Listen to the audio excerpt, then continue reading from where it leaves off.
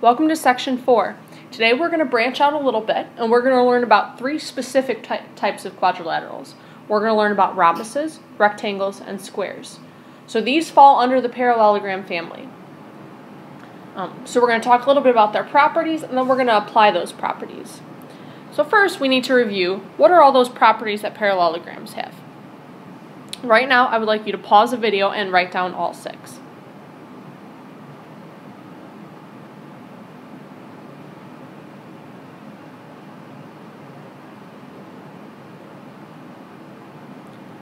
Okay, at this point in time, you should have all 6 properties of parallelograms written down. Now, I already mentioned earlier in the video that rhombuses, rectangles, and parallelogram fit under the parallelogram family. So the first property of a rhombus is that it has all of the properties of a parallelogram.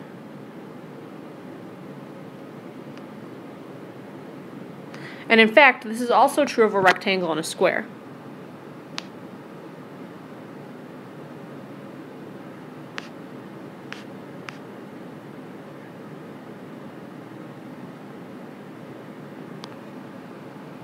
A rhombus has 3 other important properties. So property number 2 is going to be that a rhombus has 4 congruent sides.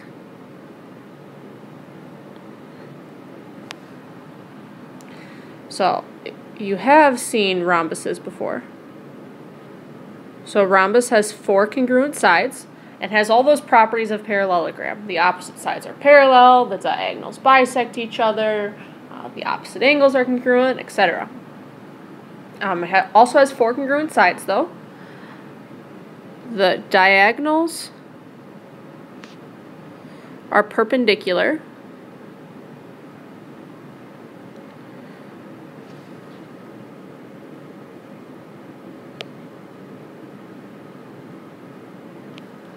And then the last one is that the diagonals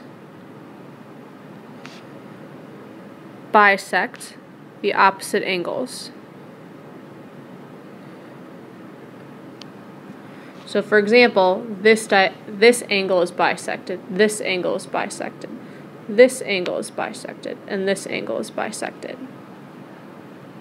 So those 3 properties make this quadrilateral more specific than a parallelogram. So it's a parallelogram, but it has some additional properties which make it a rhombus. A rectangle, you guys have definitely heard this one before. Again, it's still a parallelogram, so it has all the properties of a parallelogram. It also has 4 congruent angles, and the diagonals are congruent. For the 4 congruent angles, all of them are 90 degrees. So a rectangle has 4 right angles, the diagonals are congruent, and then it's still a parallelogram. So the opposite sides are congruent, the opposite sides are parallel, the opposite angles are congruent, etc. All those properties. One thing I would like to clarify is a rectangle is not a rhombus. A rectangle and a rhombus are 2 completely different figures. They're both parallelograms, but they're not the same beyond that. A square still has all the properties of parallelogram.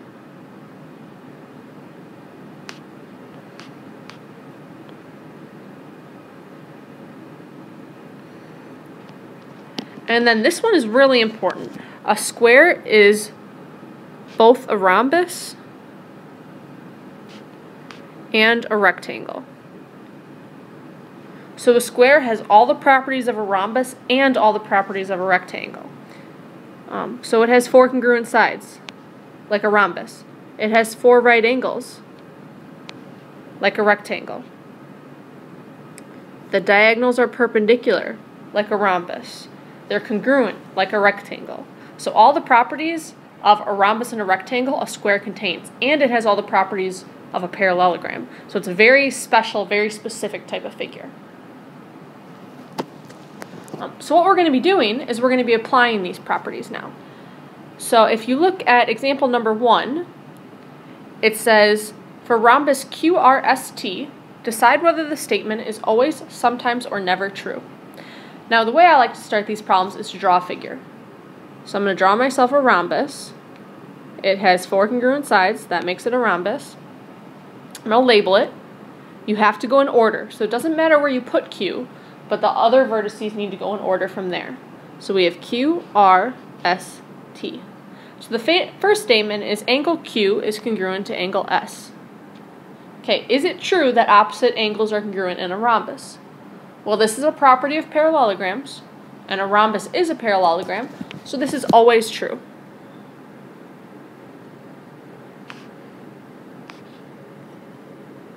And I'm going to put it's always true because it's a property of parallelograms. Sorry, I kind of ran out of room there. Okay, the next one. Is angle Q congruent to angle R? Always, sometimes, or never. Okay, well in this case, these are consecutive angles. So we know that consecutive angles are supplementary. That's a property of parallelograms. But we don't know that they're congruent. Now, it is possible, so this is a sometimes. The case when they are both congruent is when they are both 90 degrees.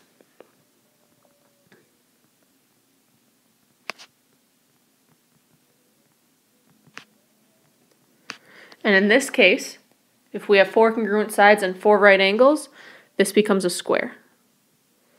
So when our rhombus is a square, then the consecutive angles will be right and will be congruent.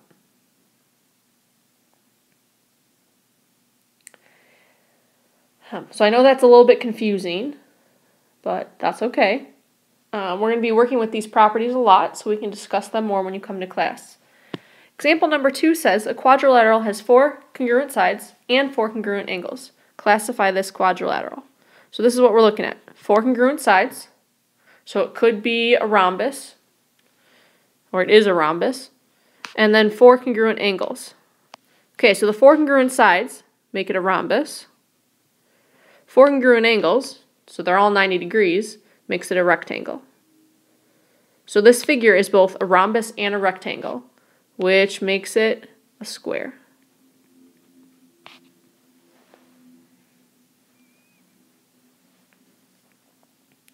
So that's something that's really important. The square is kind of like the child of rhombus and rectangle. So if rhombus and rectangle came together and had a kid, it would be the square. So that's why the square has all the properties of the rhombus and the rectangle. Moving up to where we wrote all these properties, I don't know how much room you have, but here's a little bit of this is kind of what the family tree looks like. So you have parallelogram. Parallelogram is like a distant ancestor, you know, the big overall umbrella. And then from the parallelogram, we have the rhombus and we have the rectangle. And then when those two have a child, it's called a square. So I know this is a little bit of a backwards family tree, but that's a little bit about what it looks like. The square is both the rhombus and the rectangle. So that's why in example number 2, we would classify this as a square. I know, again, that this is confusing, and I may not be wording it the best, but we will talk about it when you get to class. We do have one more page of examples of applying this properties, so let's move on. Okay, so it says name all quadrilaterals for which the following statements are true. And I'm telling you that your options are parallelogram, rectangle, rhombus, and square. The first one is the diagonals are congruent. Okay, so the first place that we see that is a rectangle.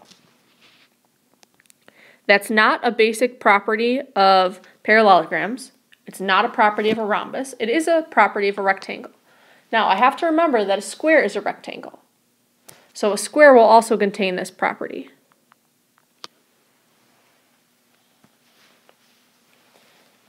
Okay, contains no acute angles.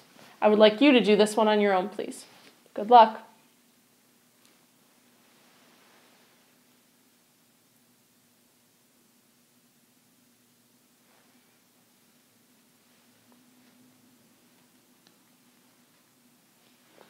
Okay, so if the figure contains no acute angles, means it has no angles that are under 90 degrees. So it can contain all obtuse angles, which wouldn't really make sense. We can't have 4 angles that are over 100 or over 90 degrees. So really what this is saying is it's saying there's 4 90-degree angles, 4 right angles. Again, this is a rectangle, and because it's a rectangle, it's also a property of a square.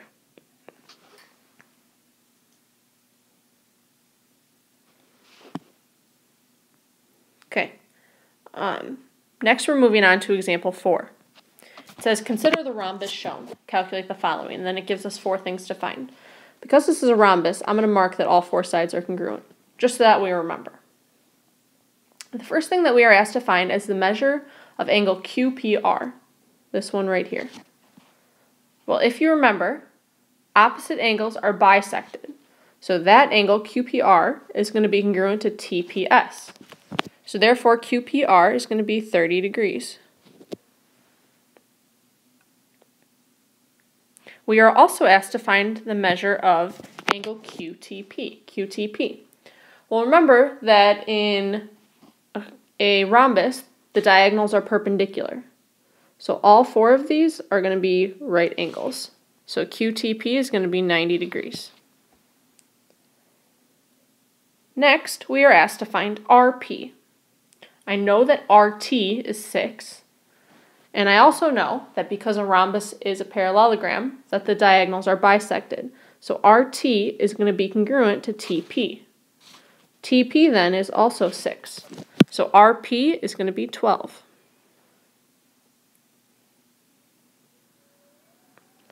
And then the last thing that we have to find is QT. Now, if I knew TS, that would be really helpful, because TS and QT are congruent, but I don't. Right now, this is what I'm looking at. So I have QTP, I'm looking for QT, I have this 30-degree angle, I have 6, and I have a 90-degree angle. Now, this should look like something that we've done before. This triangle is a 30, 60, 90 triangle. So I'm going to have to use 30, 60, 90. Under that is going to go L, L root 3, and 2L. I know the side across from 60 is 6. So under 60, I'm going to write 6. Now I have L root 3 equals 6. So L is equal to 6 over root 3. So under the L is 6 over root 3. Under the 2L is 2 over root 3. Now the X, the QT, is across from the 30. So QT is 6 over root 3. So that's a little bit of a throwback. In class, there's going to be more throwbacks to the Pythagorean theorem, 30, 60, 90 triangles, 45, 45, 90 triangles, trig. So you're going to have to remember all that from last chapter. So that was an example with a rhombus. We have one more example that we're going to do with a square. What I would like you to do is pause the video and try this one on your own, please. Please try all 4 problems. Good luck.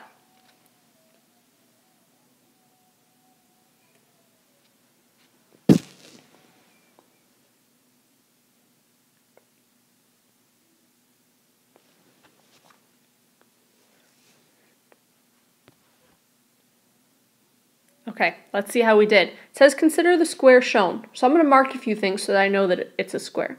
Square has 4 congruent sides and 4 right angles. There's a whole bunch of other properties, but I'm just going to start with these. The first thing that we are asked to find is GHF. GHF. Okay, now remember that a square has all the properties of a rhombus. In a rhombus, the diagonals are perpendicular. So in a square, they're also going to be perpendicular. So GHF is going to be 90 degrees. Next, we're asked for DGH. DGH. This angle right here. Now, a square is still a rhombus, so the diagonals are bisected, or the angles are bisected by the diagonals. So I know that angle G in total is 90 degrees, and it's bisected, so each part is going to be 45 degrees.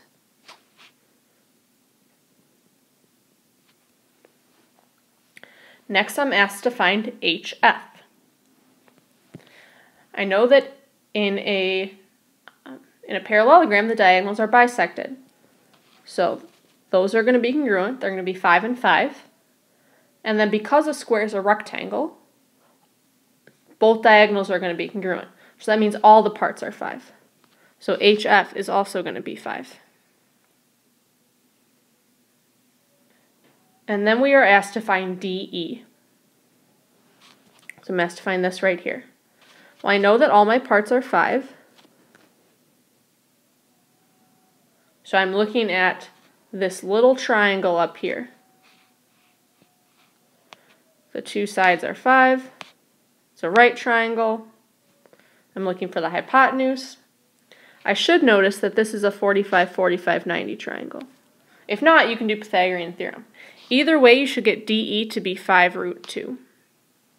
That's not the only way to approach the problem, but that's one way that works. If you didn't do it that way, that's fine. If you did it another way, you might have gotten 10 over root 2, which is the same thing. That's using a different method. So again, I know there's a lot of properties with this section, and we're going to be learning some more next section. So please bring any questions that you have to class tomorrow.